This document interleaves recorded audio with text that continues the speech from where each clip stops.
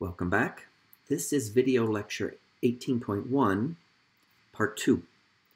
And I'm going to now start talking about the material in chapter 18, temperature, heat, and the first law of thermodynamics.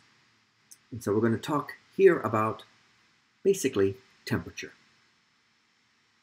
Okay, that's the key point. So now let me get to the slide I want to talk about first. Okay, if you want additional reading for this material, you can go to your Wiley Plus book, chapter 18. Section 1 is about temperature and how to measure it, and section 2 is about two particular temperature scales, the so-called Celsius temperature scale and the Fahrenheit temperature scale. Section 1 is about the most important temperature scale in science, which is the one I'm going to talk about now. Okay, so if we're going to talk about the concept of temperature, that of course immediately begs a rather interesting question. What do we mean by temperature? A little bit of a subtle concept, it turns out. We certainly have an intuitive understanding of temperature. You might say a measure of hotness or coldness, even though those are vague terms, but you would know basically what we mean, right? Don't touch that, that's hot. Or that ice cream is really cold. Everybody has a sense of that and a sense of temperature, and that intuitive sense won't misserve you. But it is just intuitive. We'll learn a little bit more about temperature as being related to the random jiggling motion of the atoms inside a material. We'll learn more about that in chapter 19. But for now, why don't we just say temperature is that thing that's measured by a device called a thermometer.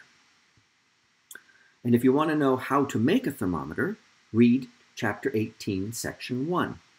And you might be surprised, perhaps intrigued, by how subtle and somewhat complicated making a thermometer is, i.e. measuring a property called temperature. The field itself is called thermometry, and it's quite involved. We'll just take it for granted that we can have a device, handheld device, for example, that can measure this property called temperature of material. If we are going to measure this property called temperature, we need a unit. That's what temperature scale means. It means what unit are you going to use for measuring your temperature. So the key thing to note about the temperature scales that are out there is the most important one. It's the SI unit of temperature. It's called the Kelvin temperature scale. Or to say it another way, Kelvin is the SI unit of temperature. Right? Any measurable thing has some unit in the SI system. For temperature, it's the Kelvin.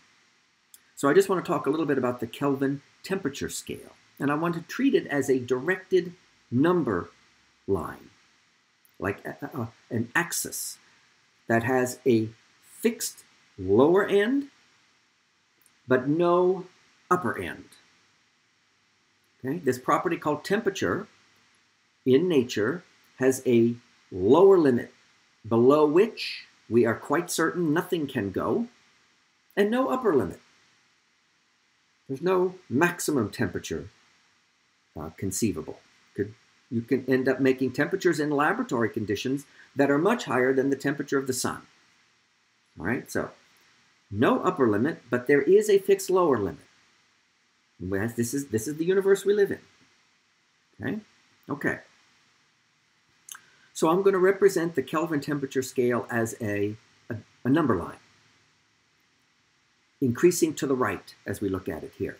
And you can see there, it's got an arrow pointing to the right, and it's got a symbol capital T, that's the symbol for temperature, italic, and then the unit is in parentheses, capital K for Kelvin.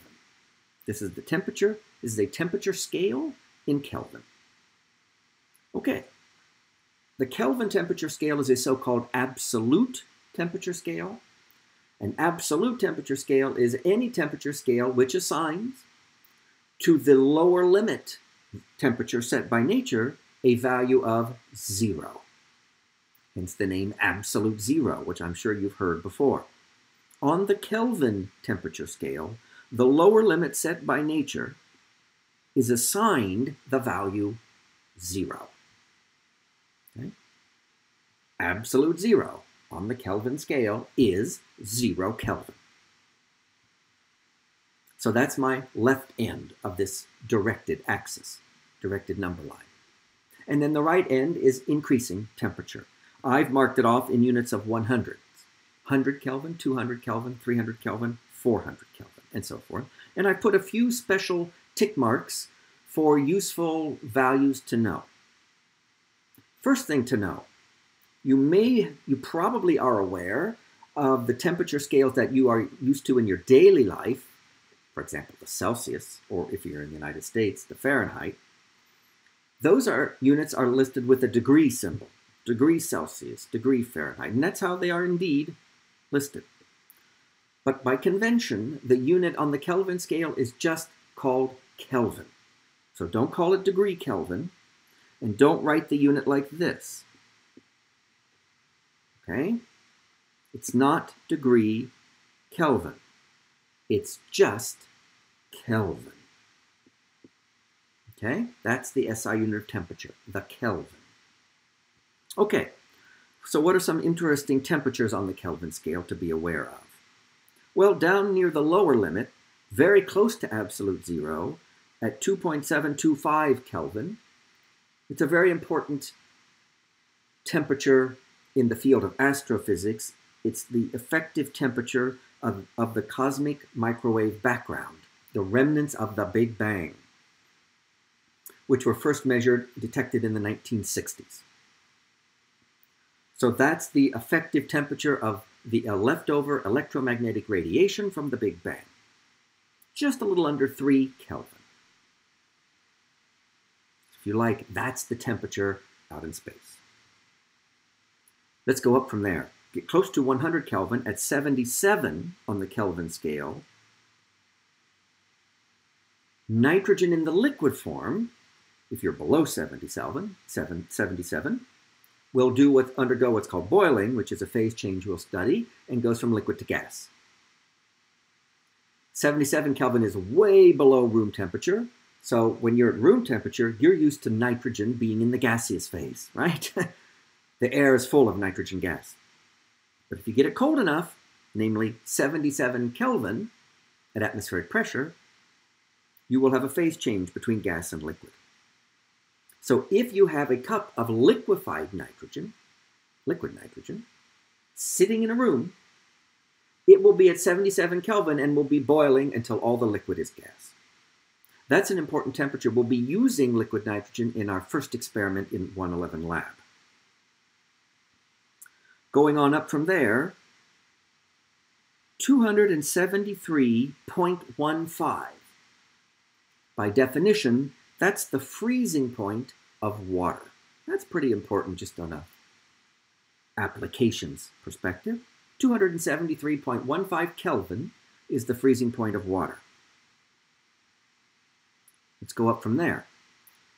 As you go up from 273.15 and get closer to 300, you get a range near 300 Kelvin, which most people will call room temperature.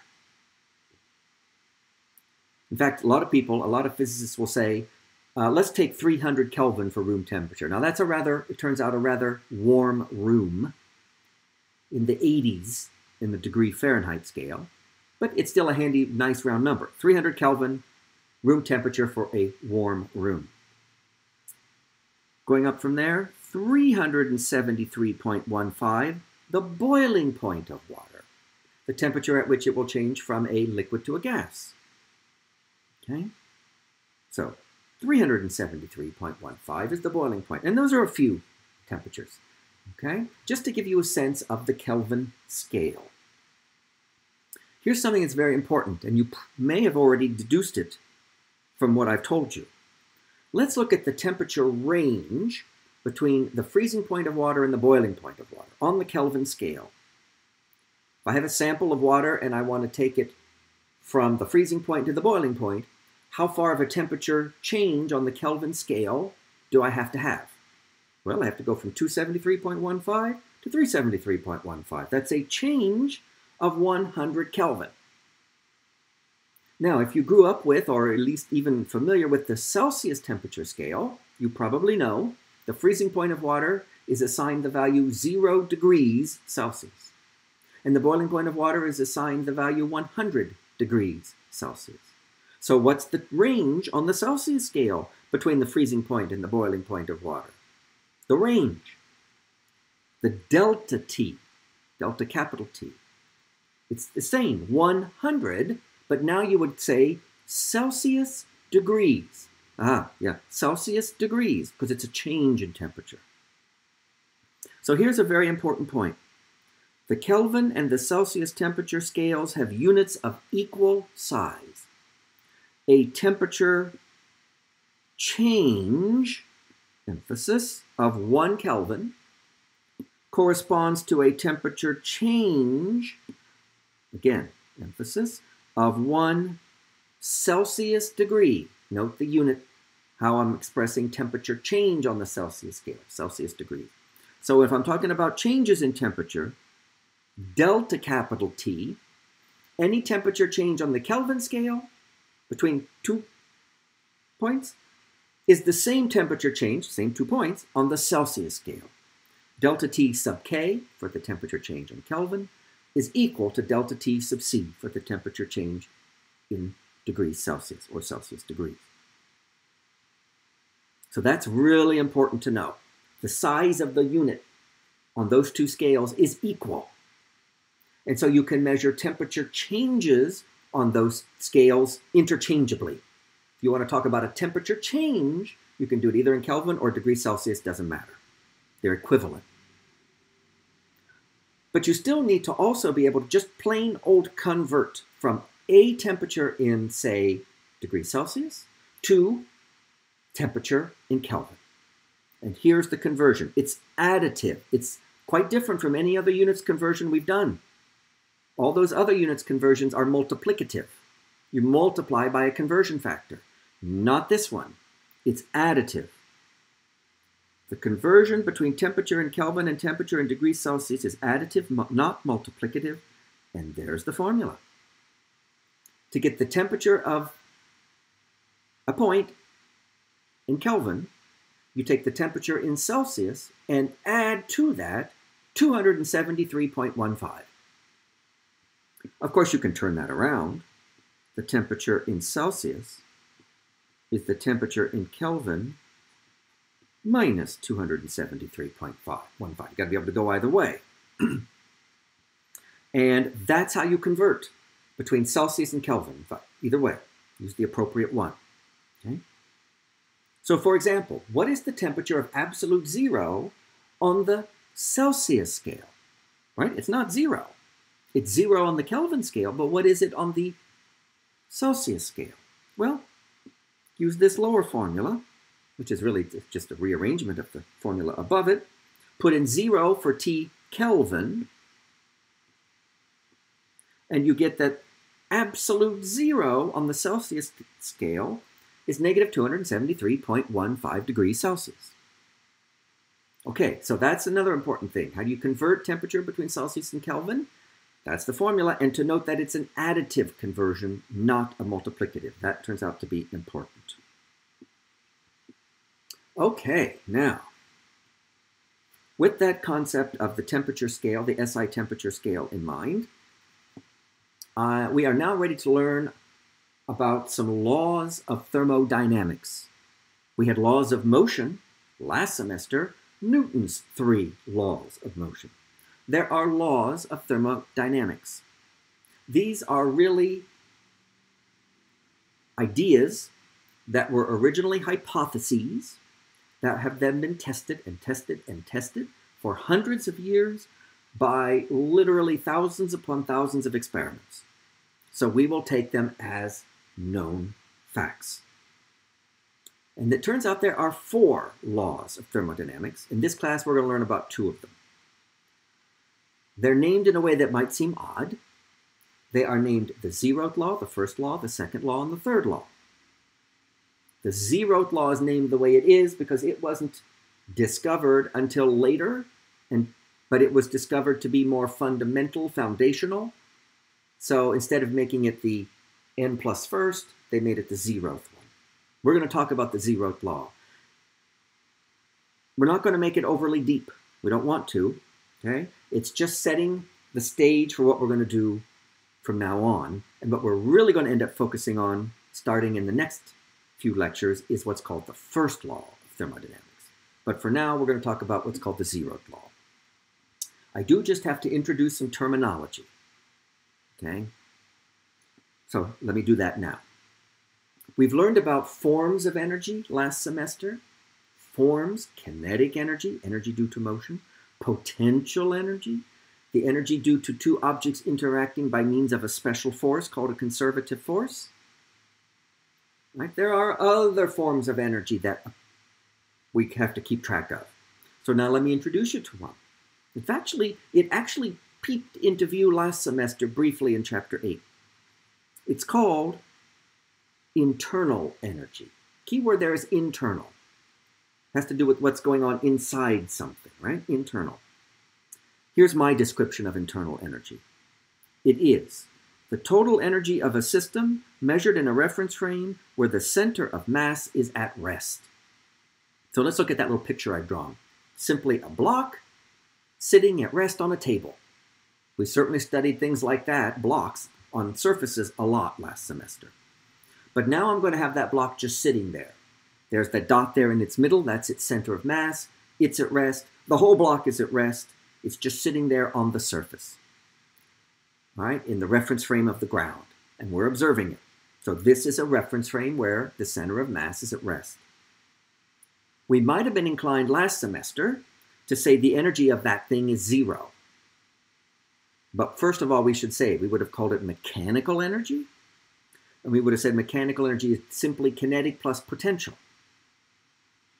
No kinetic energy because nothing's moving. And no potential energy because we'll put it on y equals 0 and there's no spring here. Okay? Well, we're not talking exactly about what you would call mechanical energy.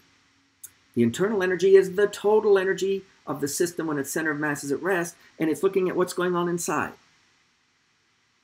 And we have to get back now to the atomic hypothesis of matter, which I'll take to be the atomic fact of matter, that there are atoms down in there at the microscopic level, arranged in some manner, and it turns out those atoms are jiggling back and forth in this block, and they're interacting with their neighbors, and they have nuclei surrounded by electrons, and the electrons are interacting with the nuclei in ways we'll learn about later in the semester. And inside the nucleus, there are what are called neutrons and protons, and they interact with each other. So there are all kinds of interactions going on. And the atoms are jiggling. There's energy of that jiggling. It's kinetic. There's potential energy for those interactions. So that's in there. There's what's called rest energy. Einstein, E equals mc squared, because the electron and the proton and the neutron have mass. There's all kinds of energy in there if you look inside. And it's the total of all that energy from the stuff going on inside that we mean internal energy. Nothing we did last semester affected that unless we talked about what we called thermal energy. Do you remember when that showed up last semester? When rough surfaces slid against each other and we had friction. All right, so now let's talk about thermal energy. It's that part of the internal energy related to the temperature of the body. When rough surfaces slide against each other, they get warmer, okay? And it's due to the motion of its atoms and molecules. Some people might say the random motion of its atoms and molecules, the jiggling back and forth. Okay?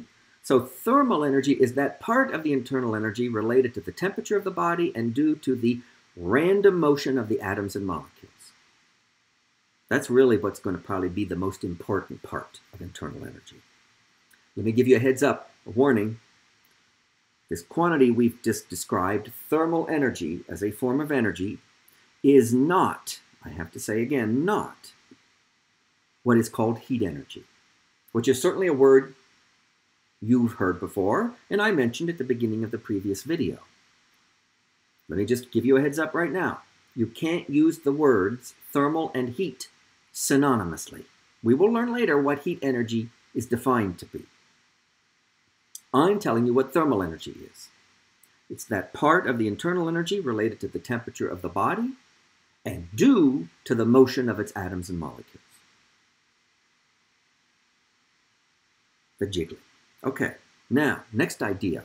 Thermal equilibrium. When two objects are given the opportunity to exchange thermal energy, the easiest way to do that is to put them in direct contact with each other, assuming there's no what's called thermal insulation between them. When two objects are given the opportunity to exchange thermal energy, but do not exchange thermal energy, we say the two objects are in thermal equilibrium. That's the definition of thermal equilibrium. You give two objects the opportunity to exchange thermal energy. If they do not do so, then we, by definition, say that they are in thermal equilibrium. The assumption, by the way, is that if you take two objects that initially perhaps are not in thermal equilibrium, but put them in close contact, then they will exchange thermal energy, and they will continue to do that, but eventually that exchange will stop. Just got to wait long enough.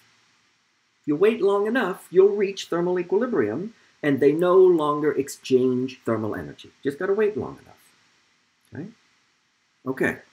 So thermal equilibrium is when two objects are given the opportunity to exchange thermal energy, but do not. They may have initially, but they no longer do so. When they no longer exchange thermal energy, they are in thermal equilibrium. Okay, now with all those concepts, we are ready to state the zeroth law of thermodynamics. And it often kind of is a little bit of a letdown because it's really just kind of a logical underpinning. But I'm going to state it, talk about it a little bit, and then we'll go from there. All right. The zeroth law of thermodynamics is really talking about three things. We'll call them, in this picture, A, B, and T. Object T is a device called a thermoscope. It's a device that we or some engineer working with us has devised that has a readout on it that is telling you information about the temperature of the thing. It's doing that because it's built upon the fact that many physical properties of a material depend on its temperature. Resistivity, volume, for example.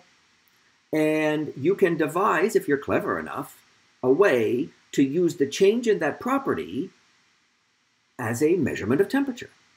If you haven't calibrated it yet, it's called a thermoscope. So we've got a thermoscope, and it displays a number that is related to the temperature.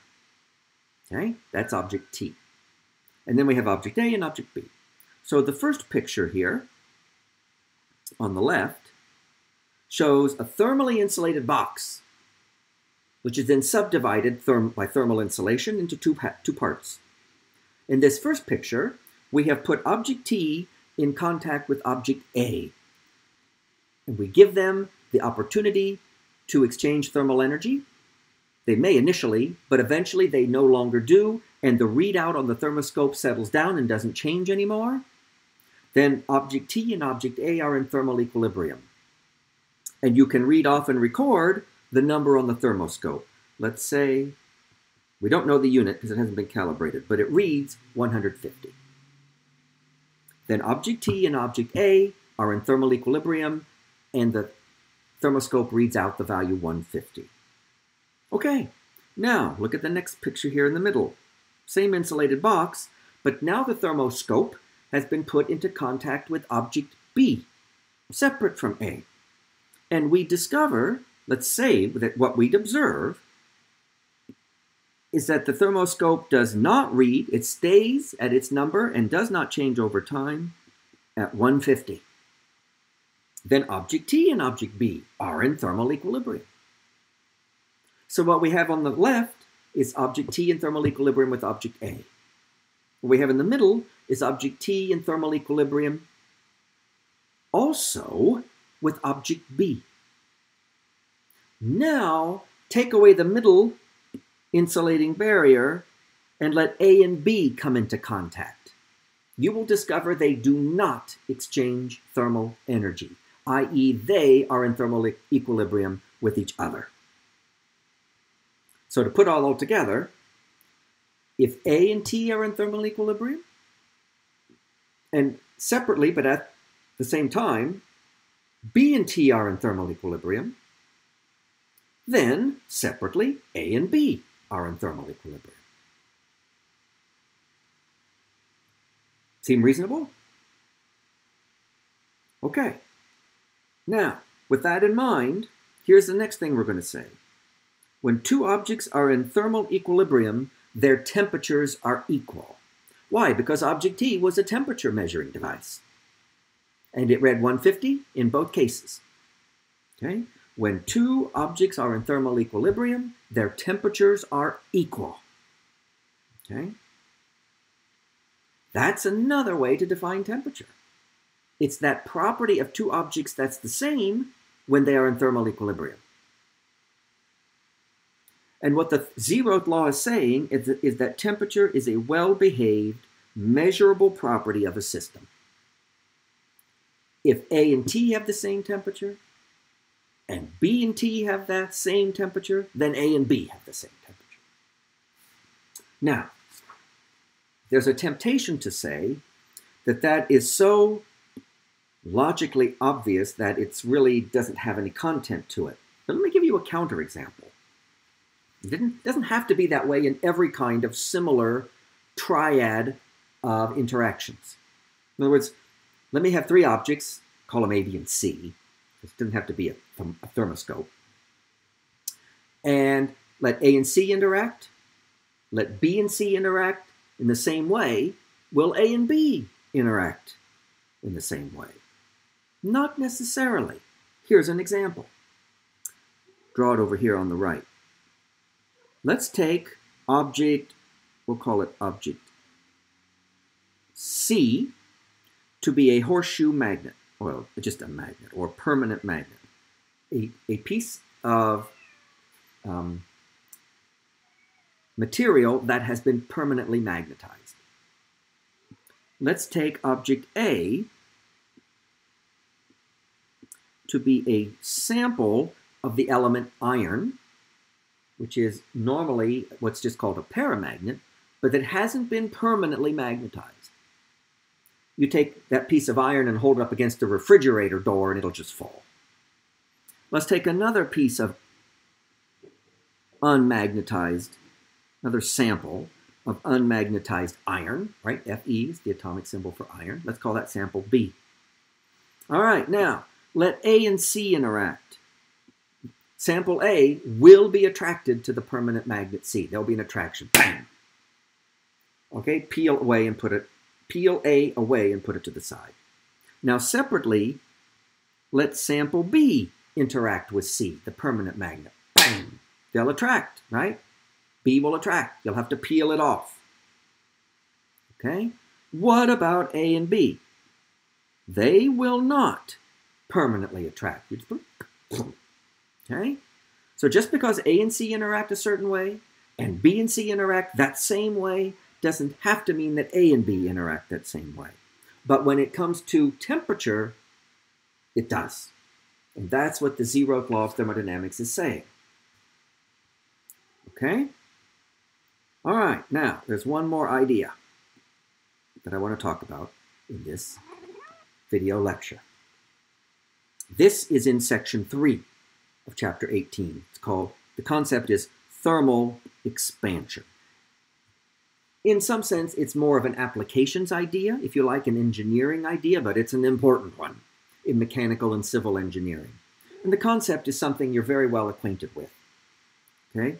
Thermal expansion is referring to the phenomenon of the change in size of an object because of a temperature change. We know from empirical evidence that materials can change their size if their ambient temperature changes. In almost all situations, when the temperature of something goes up, its size goes up. There's one important counterexample. liquid water in a certain narrow temperature range near the freezing point. And that's important, but it's not really the emphasis of this section. In general, if the temperature of something goes up, its size goes up. Conversely, if the temperature goes down, its size goes down. Let's start with something that is shaped like a meter stick or a ruler. Something where one of the dimensions, say length, is considerably larger than the other two dimensions, height and thickness, if you like. And we're going to talk about the concept of what we call linear expansion. So the picture shows, initially, a ruler of some kind. Let's say it's made of steel. Yes, a small hole's been cut out of it, but it's a ruler. And we're going to measure its length, not necessarily with the ruler itself, even though it's marked off, but we're going to take our own meter stick, right, with a least count of millimeters, and we're going to measure the initial length, let's say at room temperature. And we'll call that L0. Okay, then we'll put our meter stick down, and we'll take the steel ruler, and let's put it in an oven. And increase the temperature by an amount we can decide. We'll call the temperature change delta T. And then carefully take the ruler out of the oven, get back to our meter stick, which did not go in the oven, and measure the length. It will be longer, yes? The picture here, although it's highly exaggerated, shows the expanded ruler after it has come out of the oven. That's the lower picture. And they're showing you that in this case, since the ruler is free at either end, it expands equally at either end to get the new, longer length. We want a formula for calculating how much the length has changed. In this case, increased. Total. I'll call that change delta L. Okay? Well, it's empirical. You can do lots of measurements. And you will find that the length change of the ruler depends on three things. The material it's made of, so it's a material property. How long it was to begin with, L initial, and how much its temperature changed, delta T. All right, let's talk about that a little bit more. First of all, here's an interesting question for you. Why does linear expansion happen as the temperature goes up? Why physically does the length of the ruler increase when the temperature increases? You might want to pause the video and think about that. But what would you tell somebody, even somebody who was perhaps a little bit skeptical? What's the physical cause of linear expansion? Okay, so ultimately, the cause of linear expansion is the atomic fact of matter, right? It's made of atoms. And this is really not disputed. Okay? This has been now, it was initially way back in the early 1900s, but not anymore. Experiment has told us definitively, yes, the atomic fact, there are atoms in matter. They're spaced out in this ruler, and the simple fact is that with an increase in temperature, the spacing between the atoms increases. Each one has more space between its neighbors. And so, if you had a chain of atoms with a certain spacing, and the temperature went up, and they all had more spacing, that's going to make the line longer. And that's why it also depends on L initial. How many atoms are there in the chain to begin with? Because the more there are, when each one requires more room, you're going to get more increase. Okay, so the delta L depends on how long it is to begin with. It depends on how much the temperature changed, delta T. And then it also depends on the nature of the atoms themselves. Is it steel? Or is it aluminum? Or is it copper? What is it made of? Or wood? Some kind of wood, right? It depends on what it's made of. So the formula for delta L then depends on the initial length, the L initial, the temperature change, delta T, and then there's a constant that is a property of the material that is roughly temperature independent. This constant has a symbol, when you talk about linear expansion, that's a Greek lowercase alpha, and its name is the coefficient of linear expansion. It's material dependent. You can look it up in a table. You say, hey, I'm dealing with steel. Then look up the coefficient of linear expansion for steel. Now I want to think a minute about the unit of this quantity, alpha. Let's think in the SI system. L initial length would be in meter, just to label the unit. Temperature change can be expressed either in Kelvin or Celsius degree, because it's temperature change. Delta L, change in length, has to be in meters. So what must be the SI unit of alpha, the coefficient of linear expansion, in order for the two sides to have the same units? Alpha has to have a unit of 1 over Kelvin, or 1 over Celsius degree. You can use the other one. Okay? So the SI unit is 1 over Kelvin, but it will also be expressed as 1 over Celsius degree, and it depends on the material. As I said, L0 is the initial length of the object before the temperature change, and delta T is the temperature change. SI unit is Kelvin, but it could also be expressed as Celsius degrees. Note, by the way, in the two pictures of the ruler, before the expansion and afterwards, what happened to the hole that we had cut in it? Can you tell from the picture? They're trying to show you, say, the diameter of the hole. What happened to the diameter of the hole in the steel ruler as a result of the temperature increase when we put it in the oven? The diameter of the hole got bigger. Can you see that? That's an important point, because a lot of people want to think that if you have a hole in something like this ruler and you increase the temperature of it, the expansion will be such to start to fill in the hole and make the hole smaller. It's not the way it works, it turns out. This is empirical. All dimensions of the material get larger, including the dimensions of any cavities or holes. In fact, that hole will increase in size exactly the same as if it had been filled in with the steel. You can test it empirically. You can take the original ruler, you can cut out the little circular hole and have that little circular disc of steel. You can put both the ruler with the hole and the steel disc in the oven and let them undergo the same temperature change, delta T. Then the disc will have to expand because it's made of steel. And then take them out of the oven and take that steel disc and put it into where the hole was in the ruler, and it will just fit. Okay? Okay, so watch out. Cavities, holes in the material increase with the expansion just as if it were filled in. Okay, one more thing. Now, I'll show you that in a demonstration in class too, so that you can see it in action. One more thing.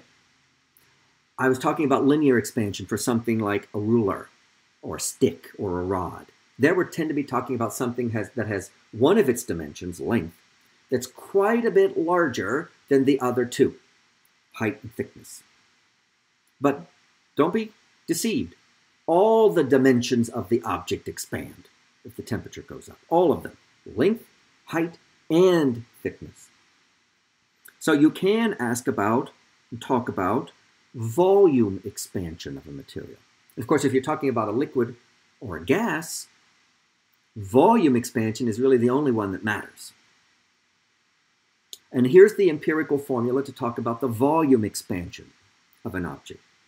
How much will its volume change, delta V? If there's a temperature change, delta T. Well, it's really just an empirical version of the linear expansion one. Instead of the initial length, start with the initial volume of the thing. what was its actual volume before the temperature change, and then multiply by a constant that is material dependent. The symbol now, right here, watch out, that's not a B, that's a Greek lowercase beta. And it's called the coefficient of volume expansion. And it turns out, and you can show this mathematically, I'm just going to state it for you, that the coefficient of volume expansion for any material, like steel, is 3 times the coefficient of linear expansion for the same material. Coefficient of volume expansion, beta, is just 3 times the coefficient of linear expansion. Beta is 3 alpha, not alpha cubed, but 3 times alpha. V initial is the initial volume, and of course delta T is the temperature change. Okay, so I'm going to bring this video to a close, and what we're going to do in our class session together, our first one, is talk about thermal expansion and do a Wiley plus type example problem that involves thermal expansion. But that's all for this video.